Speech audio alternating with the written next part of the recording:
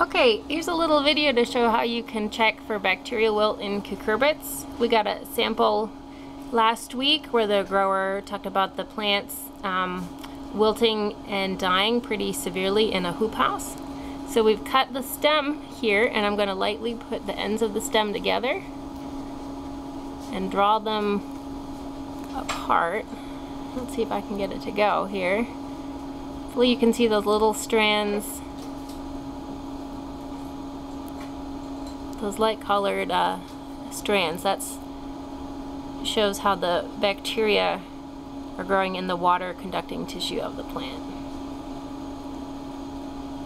It's usually easiest to check stem tissue kind of right down towards the crown. And this disease is spread by cucumber beetles.